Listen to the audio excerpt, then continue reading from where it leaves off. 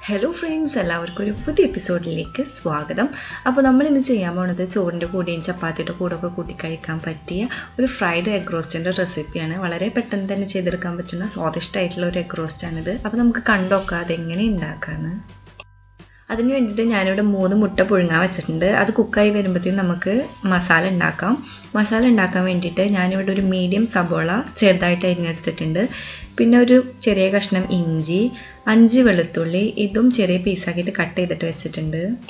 ഇനി നമുക്കൊരു പാൻ ഗ്യാസുമ്മ വെച്ച് കൊടുക്കുക. അതിലേക്ക് 2 ടേബിൾ സ്പൂൺ വെളിച്ചെണ്ണ ഒഴിച്ചു കൊടുക്കുക. അതൊന്ന് ചൂടായി കഴിഞ്ഞാൽ അതിലേക്ക് ഒരു 1/4 ടീസ്പൂണ് വലിയ ജീരകം ഇട്ട് കൊടുക്കുക, ഫെനൽ സീഡ്സ്. അത് കഴിഞ്ഞിട്ട് അതൊന്ന് മുരിഞ്ഞ് വന്നു കഴിഞ്ഞാൽ അതിലേക്ക് 2 ഏലക്കായും കൂടി ഇട്ട് കൊടുക്കുക. എന്നിട്ട് നമ്മൾ നേരത്തെ ആയിട്ട് വെച്ചിട്ടുള്ള സബോളയും ഇഞ്ചിയും വെളുത്തുള്ളിയും പിന്നെ ഒരു 6 വറ്റൽമുളകും കൂടി ഇട്ടിട്ട് നന്നായിട്ടൊന്ന് വഴറ്റിയെടുക്കുക. ഇത് നന്നായിട്ടൊന്ന് വഴന്ന് വന്നു കഴിഞ്ഞാൽ തീ ഓഫ് ചെയ്തേക്കുക. ചൂടാറിയതിനു ശേഷം മിക്സിയുടെ ചെറിയ ജാറിലിട്ടിട്ട് നന്നായിട്ട് പേസ്റ്റ് രൂപത്തിൽ അരച്ചെടുക്കുക.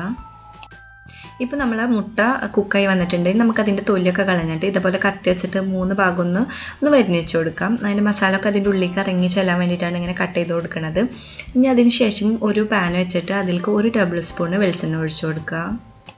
ഇനി അതിലേക്ക് ഈ മുട്ടനെയും കൂടിയും ഇട്ട് കൊടുത്തിട്ട് നന്നായിട്ടൊന്ന് ഫ്രൈ ചെയ്തിട്ട് എടുക്കുക. അതിൻ്റെ ആ മുകൾ ഭാഗമൊക്കെ ഒന്ന് ഗോൾഡൻ ബ്രൗൺ കളറാകുമ്പോൾ അതിൽ നിന്ന് എടുത്ത് മാറ്റുക. ഇനി ആ പാനിലേക്ക് തന്നെ നമ്മൾ നേരത്തെ അരച്ച് വെച്ചിട്ടുള്ള പേസ്റ്റില്ലേ അതും കൂടി ഒന്ന് ഇട്ട് കൊടുക്കുക. എന്നിട്ട് അത് നന്നായിട്ടൊന്ന് മുരിഞ്ഞ് വന്നു കഴിഞ്ഞാൽ അതിലേക്ക് 1/4 ടീസ്പൂണ് മഞ്ഞൾപ്പൊടി, 1/2 ടീസ്പൂണ് മല്ലിപ്പൊടി, 1 ടീസ്പൂണ് കാശ്മീരി മുളക് പൊടി, ഇതൊക്കെ ഇട്ടിട്ട് നന്നായിട്ടൊന്ന് വഴറ്റിയെടുക്കുക. ഈ സമയത്ത് തന്നെ ആവശ്യത്തിന് ഉപ്പും കൂടി ഇട്ടിട്ട് ഒന്ന് നന്നായിട്ടൊന്ന് മിക്സ് ചെയ്തിട്ടെടുക്കുക. അതിനുശേഷം അതിലേക്ക് നമ്മൾ നേരത്തെ ഫ്രൈഡ് ചെയ്ത് വെച്ചിട്ടുള്ള എഗ്ഗില്ലേ അതും കൂടി ഇട്ടിട്ട് നന്നായിട്ടൊന്ന് മിക്സ് ചെയ്യുക. എന്നിട്ട് നമ്മൾ അതിലേക്ക് ആവശ്യത്തിനുള്ള വേപ്പിൻ്റെ ഇലയും പിന്നെ 1 ടീസ്പൂണ് വെളിച്ചെണ്ണ കൂടി ഒഴിച്ചിട്ട് എല്ലാം കൂടി നന്നായിട്ട് മിക്സ് ചെയ്തതിന് ശേഷം ഒന്ന് അടച്ച് വെച്ചിട്ട് ഒരു 2-3 മിനിറ്റ് ഒന്ന് കുക്കാക്കി എടുക്കുക. അങ്ങനെ നമ്മൾ നല്ല ടേസ്റ്റി ആയിട്ടുള്ള എഗ് റോസ്റ്റ് ഇവിടെ റെഡി ആയിട്ടുണ്ട്. പൊറോട്ട, ചപ്പാത്തി, വെള്ളയപ്പത്തിൻ്റെ കൂടെ ഒക്കെ അടിപൊളി കോമ്പിനേഷനാണ്. അപ്പോൾ നിങ്ങൾ എന്തായാലും ട്രൈ ചെയ്തൊക്കെ മറക്കരുത്.